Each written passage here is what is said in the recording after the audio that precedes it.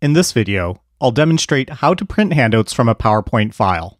Let's look at how to do this in PowerPoint for PC or Windows first, and then we'll look at the steps for Mac or Apple. PowerPoint handouts are useful because many students enjoy the tactile feeling of writing by hand, and it can also be helpful to quickly sketch diagrams, which might be tricky to produce electronically.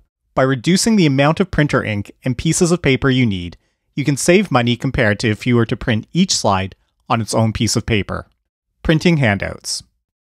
The 3 slides per page handout is a popular choice for printing PowerPoint presentations.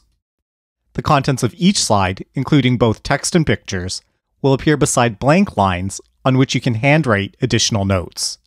If you're using PowerPoint on a PC or Windows machine, go to File, click on Print.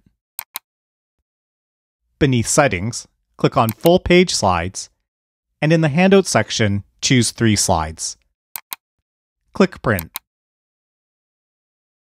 If you're using PowerPoint on a Mac, go to File, click on Print.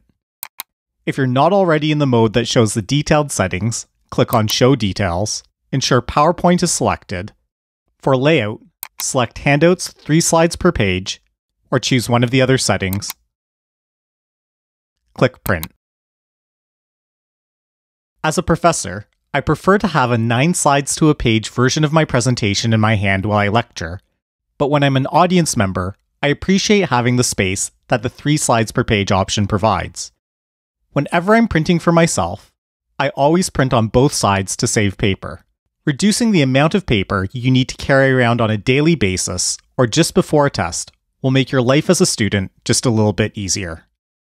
If this video helped you, please like it, share it, and subscribe to my channel.